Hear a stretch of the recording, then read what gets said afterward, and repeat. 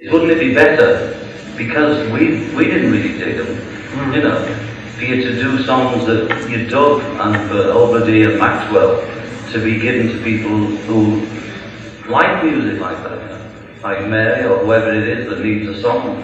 Why don't you give them to them, you know? The only time we need anything of A that quality is for a single. And for an album, we could just do only stuff that you really dug. It seems mad for us to put a song on the album that nobody dug, including the guy who wrote it, just because it was going to be popular, you know. Because the LP doesn't have to be popular that way.